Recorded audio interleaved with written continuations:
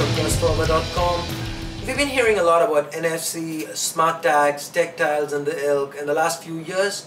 So in this video, let's go ahead and take a closer look at what NFC means for an Android user.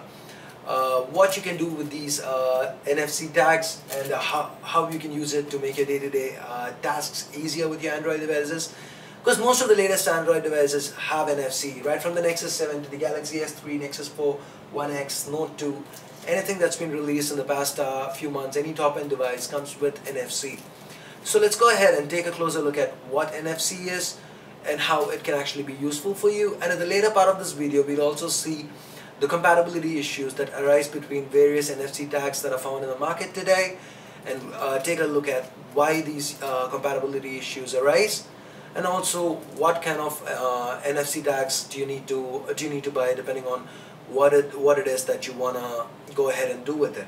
All right. So let's go ahead and take a closer look.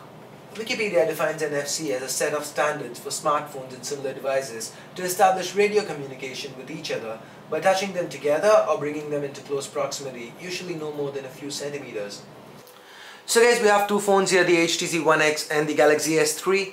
Now say for example, I want to send the link for Cursed4Eva.com from the Galaxy S3 to the Htc One X.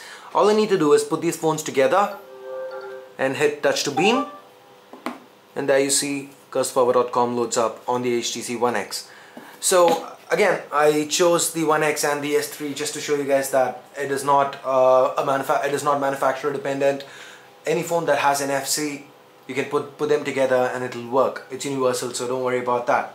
With NFC and Bluetooth both being short-range communication technologies, a common question is why NFC over Bluetooth? After all, NFC is slower and has a shorter range than Bluetooth.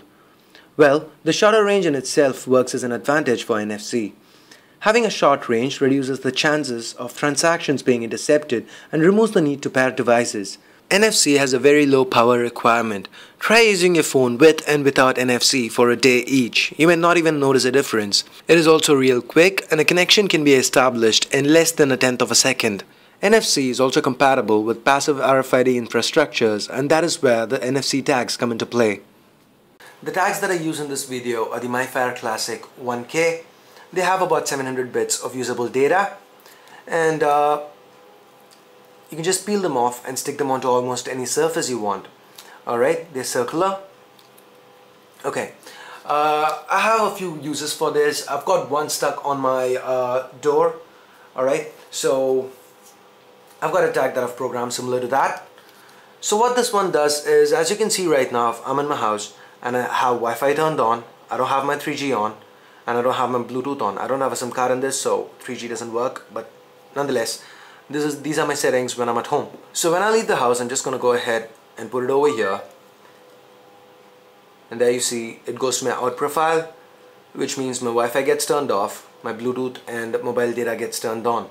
And on my way back, I'm just going to go ahead and tap my phone again, and it says in, and now my Wi-Fi is turned on, my Bluetooth and mobile data are turned off. Similarly, I also have another tag which I use on my night table. I just put my phone on it, and it goes to my good night profile, wherein it's set to vibrate, and notification and ringtones are cut. Alright, so just going into sound over here, and volume, and there you see ringtone and notifications have been taken to 0. Alright, so now you can just leave it lying on it, and that's not a problem. And now in the morning I just put it on it again, ringtones and notifications are back up to full. So how do we go ahead and program these NFC tags? Let me show you that. Guys, there are quite a few applications on the Play Store that let you do this. The best one that I've found, the one that works the best for me, is the NFC Task Launcher. So this is what I've used to program these. So over here, just tap the plus over here, and you get an option to create either a new task or a new switch, or you can write basic tags or import a task as well. So a switch is what I showed you guys, as in you tap it once, you put the phone over the NFC tag once and it does a certain action, and you put it over it again and it does a different action again. Alright, so that is a switch, and a task just does that one action. Alright, so let's program a new task. Alright, let's make it test, add actions, and let's make sure that the phone guys, another good thing is that it works with Tasker as well. I don't have Tasker on this phone, but if you guys do, I just want to let you know it works with Tasker as well. Alright, so let's launch an application. Open application, next, and let's launch the camera. Okay, save and write. Once you hit save and write, just put a tag right behind, and it says success, tag written successfully. Over here guys, if you want to go ahead and if you're going to give a tag to somebody, you've got your contact details on it and you want to give it to someone, you want to make sure that they don't go ahead and rewrite the tag. So for that you can select make tag read only, in which case you cannot delete your tag, you cannot rewrite or overwrite over it anymore. So just letting you guys know, I'm going to hit done here and go back to the home screen. So now again, putting the phone over the tag, my camera is up. At this point, let me show you how the NFC tag works with different devices. So this is the Htc One X, which is obviously made by HTC and not Samsung, which means the camera app on this is different. So putting the Htc One X over this does nothing. Alright, it just takes you to the Play Store and it says item not found, because the camera app used in the Galaxy S3 is not available there. But then again, if you use a Galaxy Note 2, which has the same camera app, put it over here,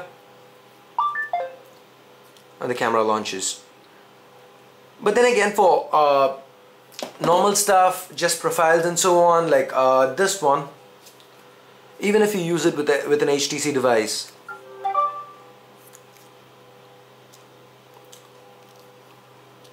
there it goes to out. Alright, so you've got Bluetooth on, you've got mobile network on, Wi-Fi off. Now again, just going back,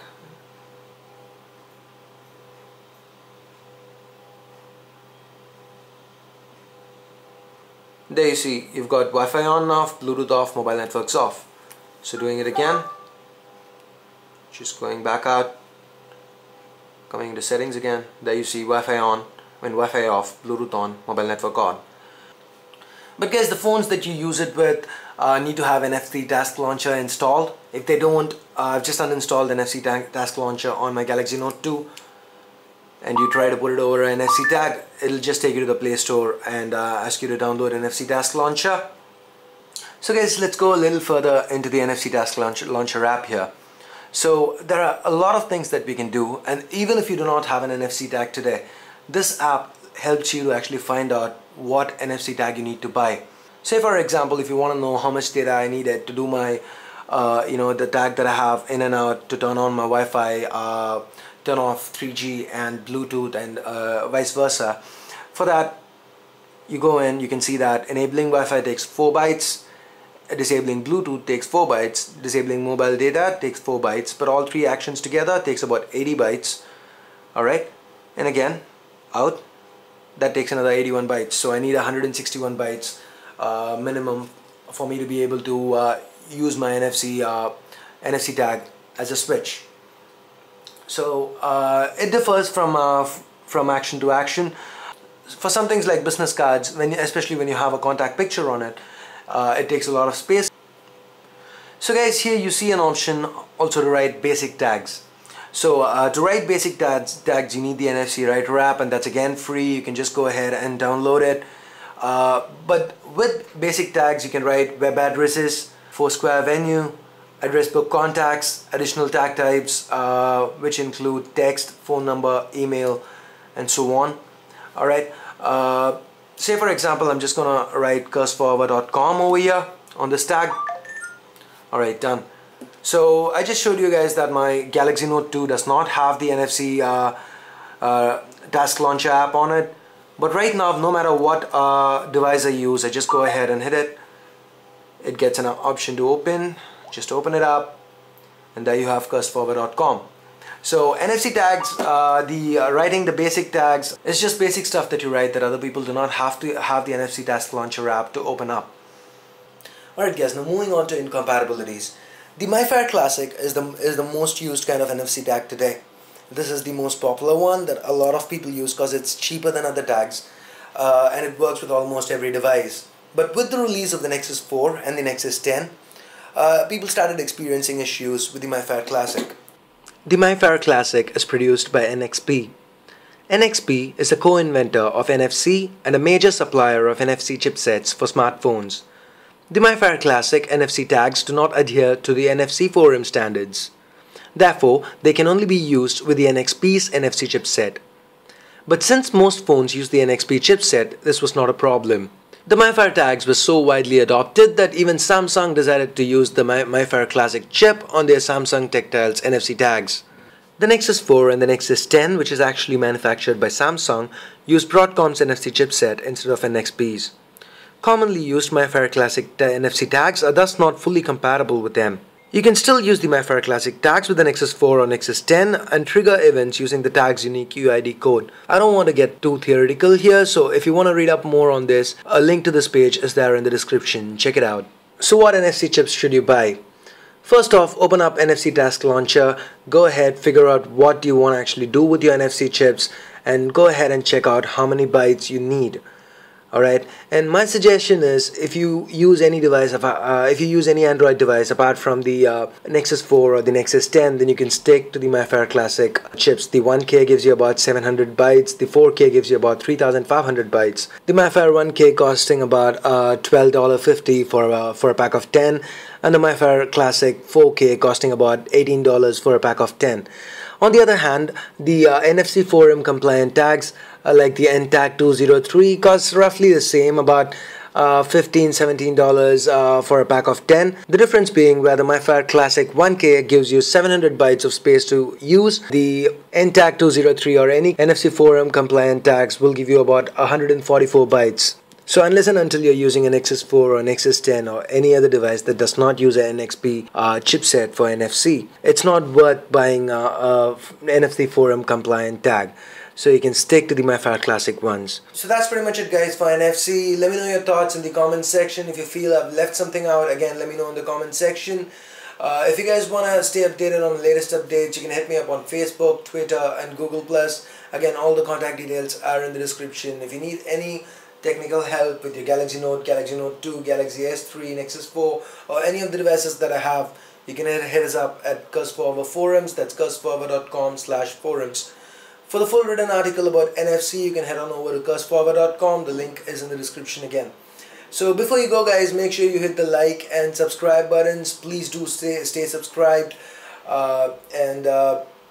Thanks a lot for watching. And any of these tags, if you want to buy them, the links are again in the description, direct links to Amazon. And for people watching from India, we are trying to get NFC tags stocked on our eBay store. So again, this link to Cursed4Eva Store on eBay is in the description. So check it out. We will get it stocked as soon as possible. So thanks a lot for watching, guys. Stay subscribed, and I'll see you guys soon. This is Ash from Cursed4Eva.com signing off. You guys have a great day. Bye bye now.